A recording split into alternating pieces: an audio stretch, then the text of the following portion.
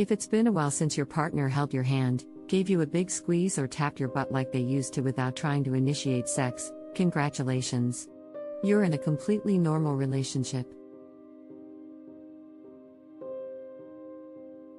The majority of the complaints about this issue come from women who've been in a relationships for a while.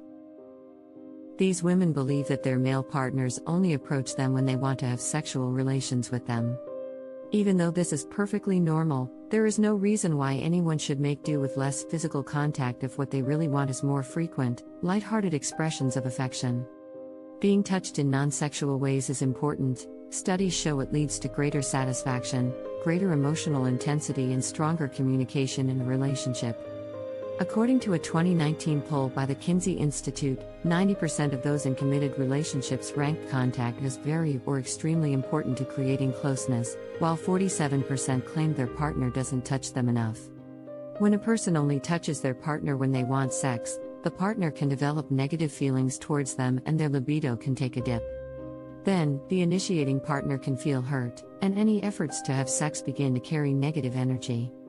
There's no single reason this happens to couples, but common causes include simple logistics, busy schedules making it difficult to find the time, or feeling touched out, having children attached to your hip all day.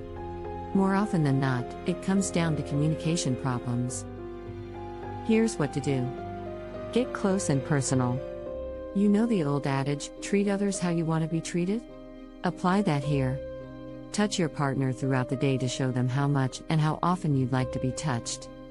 It might not be easy that the partner who wants more touching may not want to put in more effort, but it could be what's needed to build the non-sexual habits you desire. Say something, spell it out. Tell them what you enjoy and why you like it. If your partner just isn't receiving the message, I love when you kiss my neck when we make dinner because it feels sensual and loving, or if a couple knows what messages they're sending to one another through touch, they'll be more interested in intimating touch in the first place. While this tactic could make someone feel like they're being forced to show affection, can sometimes be a turn-off, but this straightforwardness is actually healthy for the relationship. The formation of a stronger bond can be accomplished by offering a suggestion, a solution, and positive reinforcement. Find the problem. Lack of touch could be a sign of a deeper issue. For instance, I may be less physical with my partner when I am tired, whereas you may be less physical with your partner when there's something bigger going on. The same behavior can have an entirely different meaning. If communication doesn't work, it could be a good idea to book time with a therapist or a counselor. You may have been feeling touch-starved for a variety of reasons, but until you put in the effort to investigate the issue, you won't know what those reasons are. Thanks for watching. Hope you enjoy this video. Please like, share, and subscribe.